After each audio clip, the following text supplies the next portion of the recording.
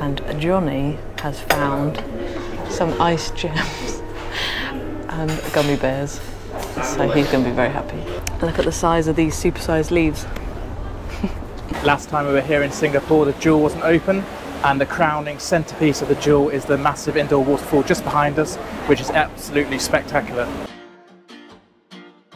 Hey everyone, and welcome to our channel. We are Hannah and Jonny, two travellers on an endless adventure. In 2017, we started finding our adventure to travel full time. Since then, we've lived in a camper van with our cats, learnt to surf, and even moved to Cornwall. Hit the subscribe button to join us each week for a new episode of Finding Our Adventure, as we search for adventures big and small.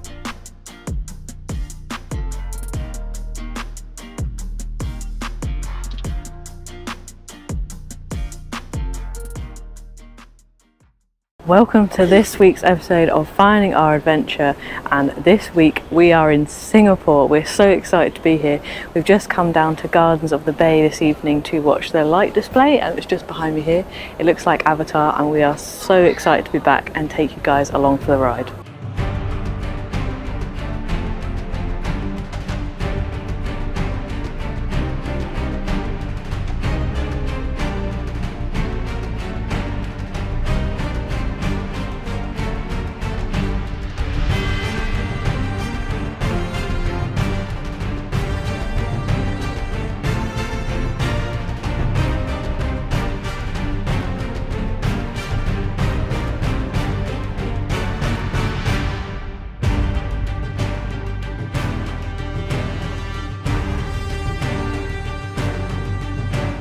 We've just watched the light show here at the Super Tree Grove in Gardens by the Bay.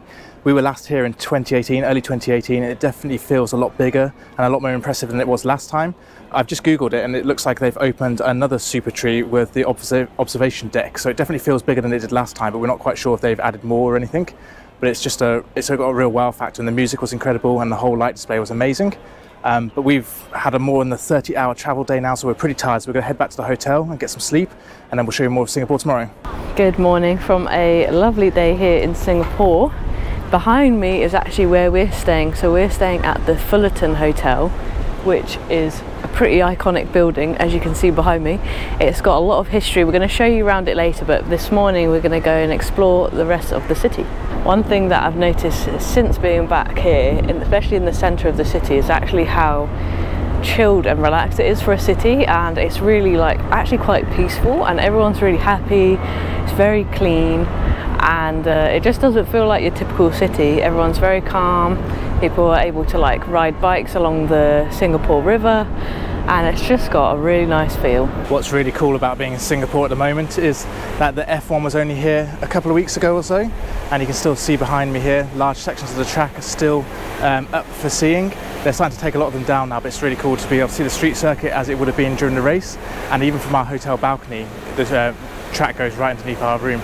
We've just made it to Armenian Street, and this is actually the first botanical gardens in Singapore, and it was actually closed down in the 1800s, and then the locals here decided that they wanted to try and keep it going. So there's these massive crates of plants lining up the streets behind me, and then they go further on into the park.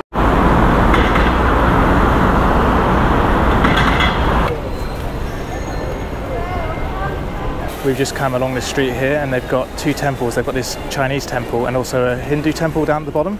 And it's really interesting because they've got all these stalls behind us where they're buying offerings and incense and stuff, and they take it into the temples and they burn it, and they I guess they're doing their prayers. But it's really busy along here, and all the people are coming to worship this morning.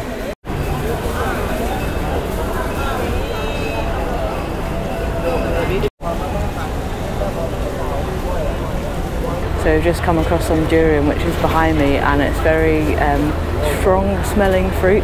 Some people either love it or they hate it, and you can really smell it. It actually smells quite sweet to me, but we've tried it before and it kind of tastes a bit like cheese.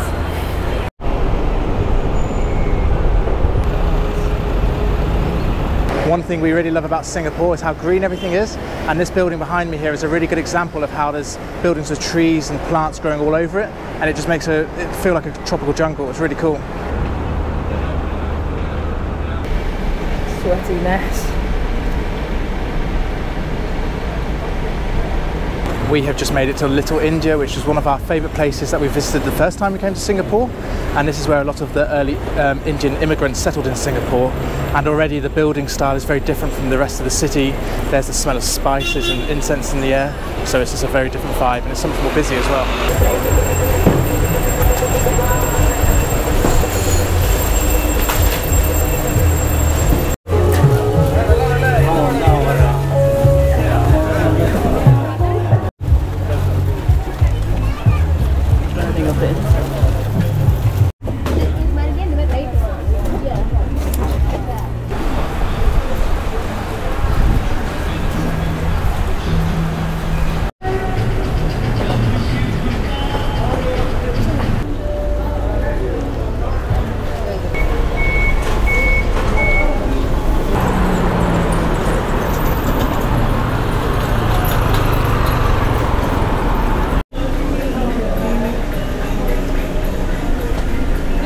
I'm very sweaty, but we've just come off the main street and we've come into some of the quieter streets where there's some really beautiful colourful buildings. They're painted in all sorts of different colours and it's so nice to look at. We're just going to wander around here and maybe get a nice cold drink. So this colourful building behind us here, the one that we were just filming at with Hannah, is actually the last surviving Chinese villa in Little India, and Little India built its industries on the cattle trade. And it's just really cool. So they used to work alongside each other like the Chinese and the Indians, and this is the last one.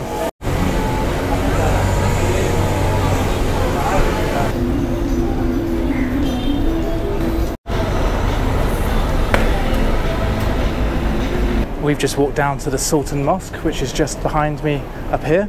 And back in 2017, 2018, when we travelled Southeast Asia for 6 months, we actually stayed near the Sultan Mosque. We stayed in a hostel, which was one of the cheapest accommodations we could find at the time. It was actually really nice, but now the contrast of the place we're staying in this time is so different. So we probably, after we've explored this area, we're going to go back to the hotel and give you a little tour.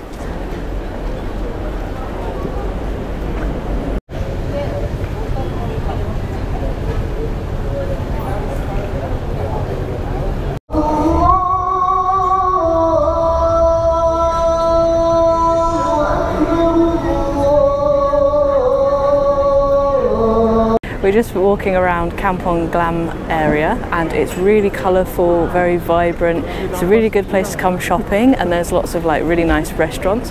This area feels so different in contrast to Little India. It's got a completely different feel and it's very beautiful everywhere you look.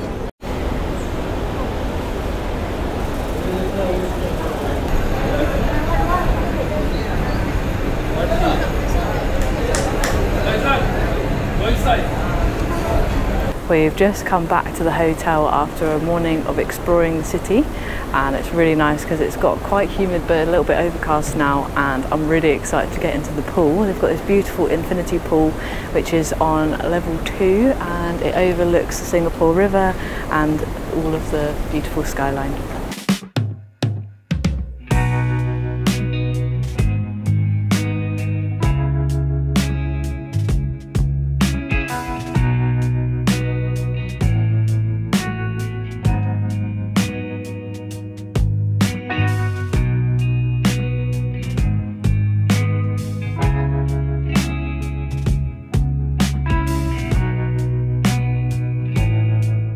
So we realised on the way back to our room that afternoon tea is almost finished in the club lounge area, which we have got access to, and so we quickly rushed down to the Straits Club, which is where they serve afternoon tea. And look how pretty all of this is. We've got lots of different little sandwiches and cakes, scones, and then I think this is like a little marzipan eggplant. And I asked for recommendations on tea, and I've gone, I think she recommended the Blue Moon tea. It's like a jasmine tea and it smells really, really good. And Jonny has found some ice gems and gummy bears. so he's going to be very happy. Right, we thought it would be a good time to give you a quick room tour of the room that we're staying in at the moment here at the Fullerton Hotel in Singapore.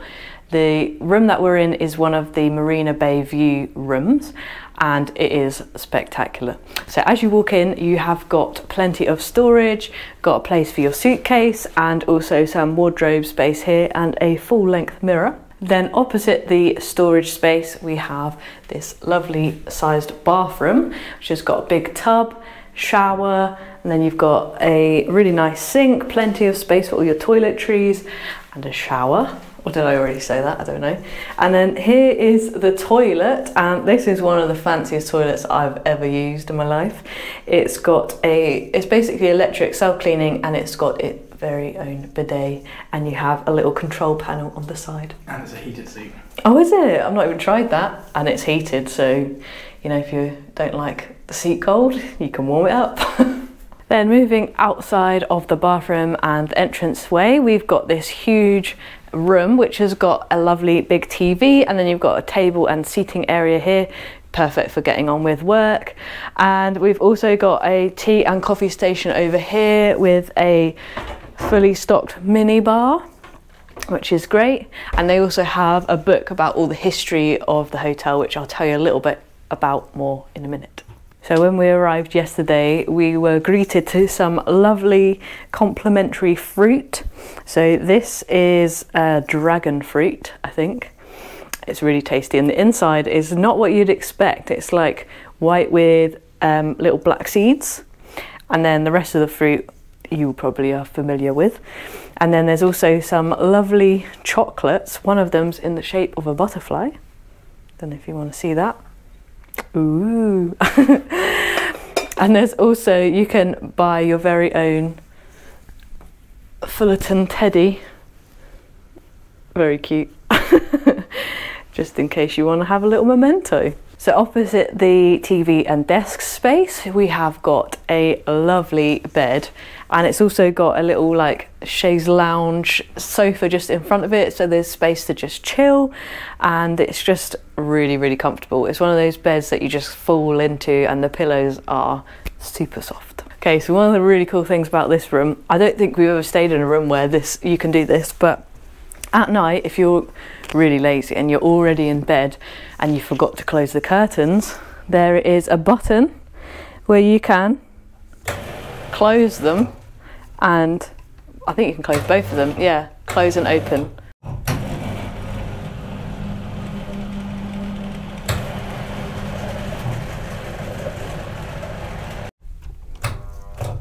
How do I open it? Oh, there we go. Oh. Okay, so guys, this is the best part of this room. When we arrived yesterday, it was jaw-dropping. Like, I couldn't believe it. I got really teary because it was really, really beautiful. So in this room, we got our very own balcony overlooking Marina Bay. So I'm gonna let the camera speak for itself.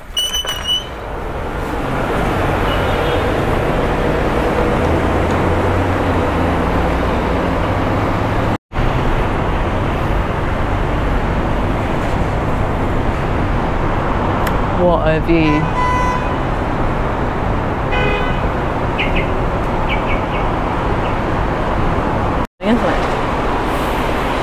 So this is what makes this room so special. There's only a few select rooms within the hotel that have a view of Marina Bay. So it's a really great central location, so you're right in the city centre, you're not far to be able to walk to most of the main attractions here in the city. So we've had a great time exploring and haven't really had to use much public transport. But yeah, just really beautiful, and we'll also show you the view at night because everything just lights up and it's a whole other world.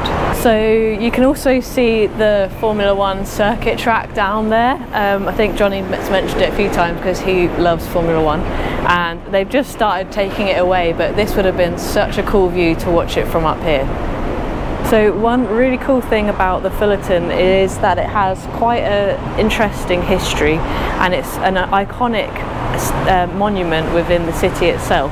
And it used to be a post office, and a lot of the land in front of the Fullerton Hotel and the Fullerton Bay Hotel, which is just over there, They own quite a lot of the stretch along this Marina Bay area, and they have got some really cool, so one of the really cool interesting facts is that there is a point within the hotel where everything from Singapore is measured from, so it's basically the exact center point of Singapore.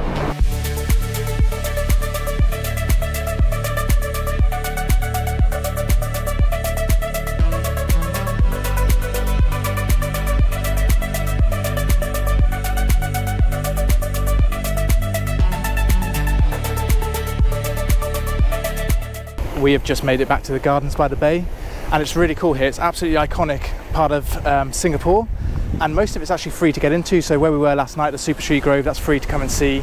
Walking around all these gardens now is free to get into. There is the Cloud Forest, I think it's called, or the Cloud Dome, and Flower Forest or Flower Dome, and you have to pay to go into those, and they're like the big greenhouses, but the rest of it I think is just free to walk around and enjoy. The Marina Bay Sands Hotel is a landmark in Singapore, and what's really cool about this hotel is that they have a sky top pool which has got incredible views overlooking the city.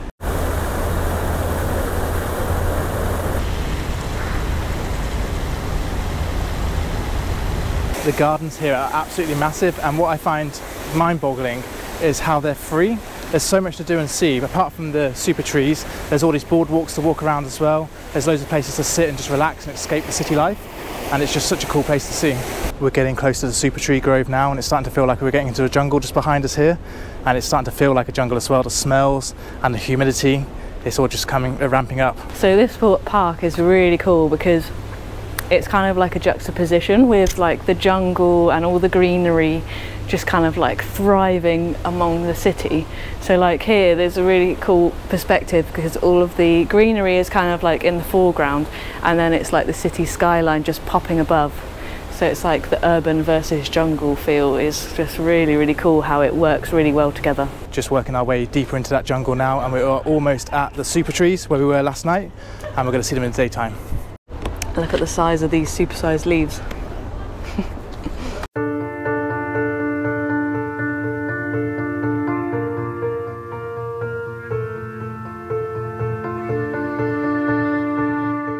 It's a totally different experience coming to the Super Tree Grove during the day. It's so much quieter. Everybody comes to the light show. There's still a few people around, probably exploring the domes as well. And there's also the Super Tree Skywalk viewing platform just above us there.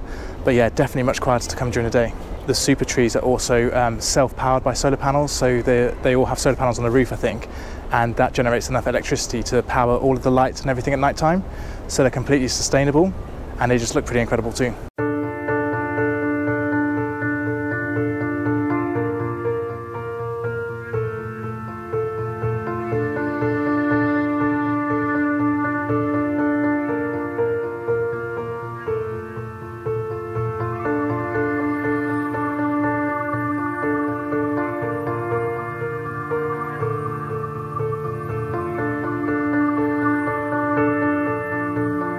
So as you're walking around, there's lots of signs about the types of wildlife that you can see around here.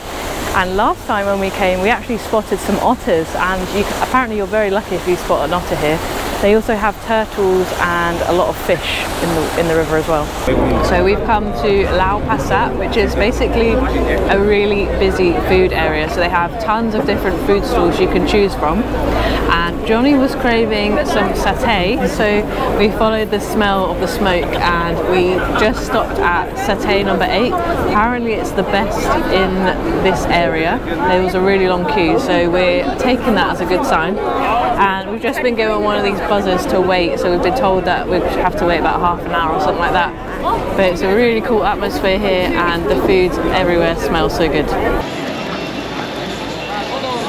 So our food has arrived. We went with 15 of each, so we've got 15 chicken and then 15 beef, and then it comes with like these sauces. 30-minute waiting time, yes, sir. Smells really good. 0-minute waiting time. We will give us a beep, beep, beep. Okay? Yeah, because satay, some cases you consider we cannot force people to 1 minute. Okay, 30 minutes. We cannot force people, but it's okay if you want. You want to open the beef. That's really good. Barbecue to perfection. We have just made it to Chinatown. The food we just had, the satay sticks, were absolutely delicious. Highly recommend that if you're in Singapore. Jet lag is starting to catch up with us now, so we're both pretty tired, and the battery of this camera is about to die.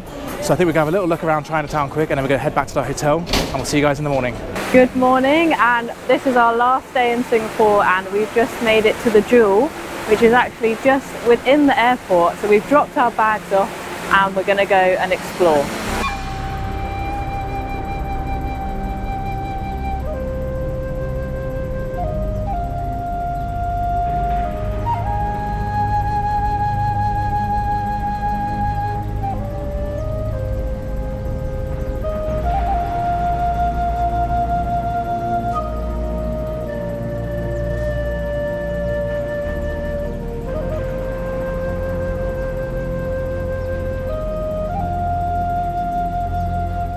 Last time we were here in Singapore, the Jewel wasn't open, and the crowning centerpiece of the Jewel is the massive indoor waterfall just behind us, which is absolutely spectacular. So the waterfall is actually called the Rain Vortex, which is really cool. And apart from that, we're going to have a little look around now, but it looks like it's kind of like a giant mall here at the airport. And to get in, if you're flying here, you actually have to leave the terminals and get a train or walk across to the Jewel. It's really easy to do. We've left our bags. It was quite expensive to leave our bags, but it's definitely worth it, so we don't have to drag those around with us for the next few hours. And yeah, we're going to make the most of it.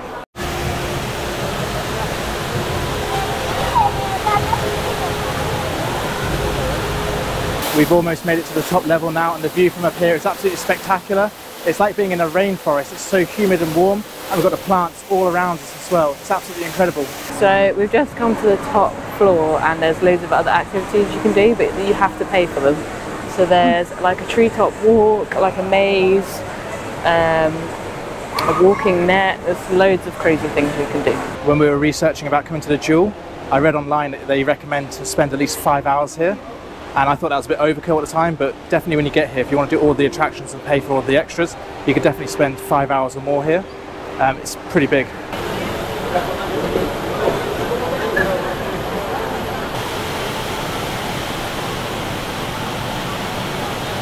The architecture of the Jewel is absolutely incredible. I love how it hangs, and it doesn't seem like there's anything really supporting it.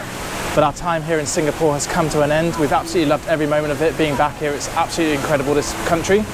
And we've got a flight to catch now, so don't forget to check out next week's episode to see where we're heading next, and we'll see you then.